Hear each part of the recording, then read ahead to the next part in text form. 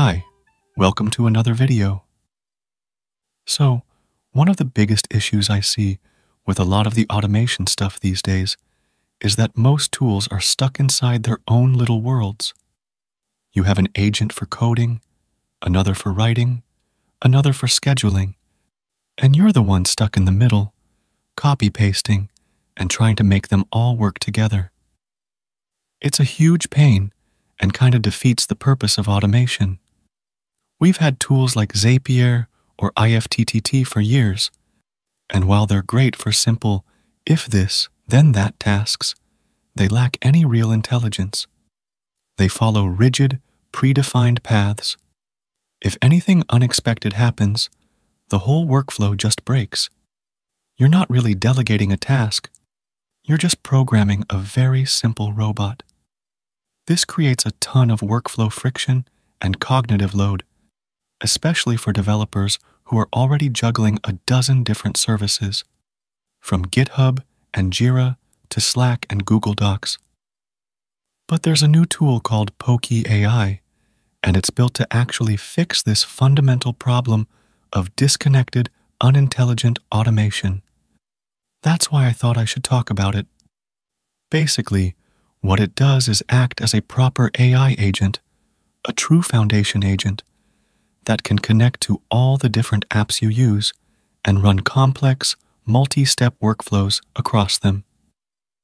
It's not just a chatbot that gives you text. It's an agent that performs actions.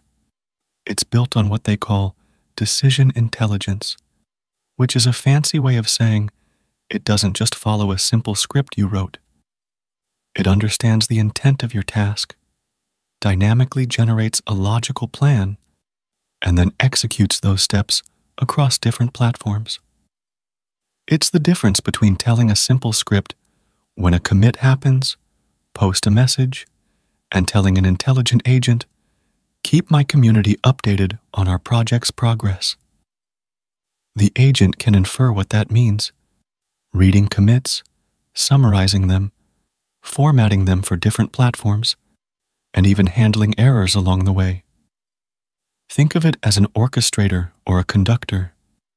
Your individual apps, like your IDE, GitHub, Slack, and Google Slides, are the musicians. Pokee is the conductor that tells each one what to do and when, making sure they all play together in harmony to achieve a larger goal. If it hits an issue, like an API not responding, it can even try to figure out a different way to get the job done instead of just giving up. And the best part is that you do all this with natural language. You're not dragging and dropping blocks or writing complex integration code. You're just describing what you want to achieve in plain English. This is where it moves beyond simple automation and into the realm of truly agentic AI. Now, let me show you how this works in action with some real-world developer workflows, because that's where it gets really interesting. Okay, so to start, I'm heading over to the Pokee AI website. After signing in with my account, I land in the main dashboard. It's a clean, simple workspace with a central chat input, which is where you give your instructions. You can also see a menu on the left for things like scheduled tasks and authentications, where you connect your apps like Google, GitHub, and Slack. It's a one-time setup, and I've already done that. First up, let's try a common task for any dev with a public project, keeping people updated weekly. I'm here in the main chat window. I'm going to type my prompt directly into the input field at the bottom. I'm going to ask it to make me a workflow that can take in release notes from a GitHub repo and build me a simple doc summarizing them. As soon as I hit send, you can see the agent starts processing. Now, look over here on the left side of the screen. Pokee has generated a multi-step workflow, breaking down my request into a logical plan. You can see the individual tasks listed out. Task 1, search for the latest commits. Task 2, draft a blog post, and so on. It understood the entire sequence from that one simple sentence. Let's watch it work. The first task, connecting to my GitHub repo, gets a check mark. It's done. Now it's actively reading the latest comments, closed issues, and merged pull requests to understand what's changed over the last week. The progress bar for that step completes. Next, it moves on to drafting the content. Finally, it hits the publishing step. It takes the drafted content and posts it directly to my connected Google Docs account. And just like that, the whole process is automated. In the main chat window, it gives me a final summary and the direct links to the live posts. The whole thing done in minutes, and I didn't have to touch a thing after the initial prompt. Now, I want to quickly demonstrate the schedule feature. After that first run, I can decide how frequently I want to use this workflow again in the future. No rebuilding required. For example, I can make it run once again with an exact date and time. Or just type my quest in natural language, making it every Friday at 9 a.m. PST.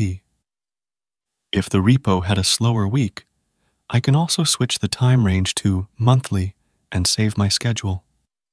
This makes the workflow schedulable and parameterized, so I can keep the output posts aligned with my weekly project cadence and channel preferences. Okay, let's try another one.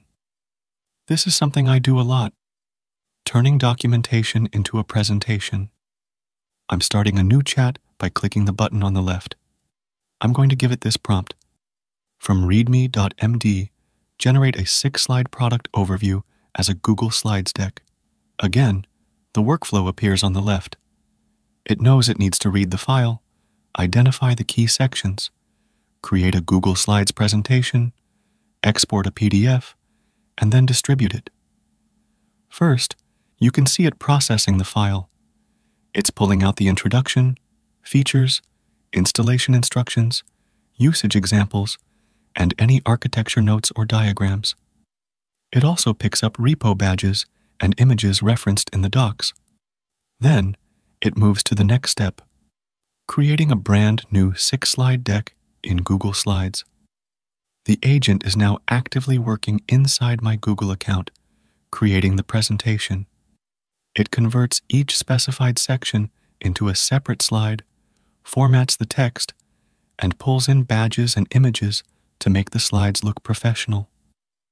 Once the presentation is built, Pokee exports it to PDF. For outputs and delivery, the primary output is a Google Slides deck. The secondary output is a PDF export. The deck is saved to my Google Drive and shared with my team's Google accounts. The PDF is emailed to my inbox. In the main chat window, it returns a summary plus a slides link to the deck and a PDF link to the export, so I can open either immediately. Here comes a cooler feature of Pokee. All workflows are reproducible. In this case, if, any day in the future, I need to generate a new presentation file for another product with exactly the same structure, I just need to go to this workflow, click the workflow inputs, change the title, and upload a new MD file. I get a new file with great consistency. The intro, the images, the usage examples, they're all here for another product. So yeah, as you can see, Pokee isn't just for simple, single-app tasks. It's really good at handling these complex, multi-app workflows that are a huge part of a developer's daily grind. You can build these yourself, schedule them, or have them run on triggers.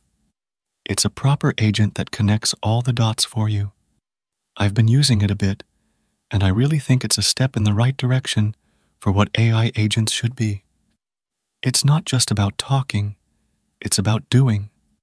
You can check them out through the link in the description and try it out for yourself.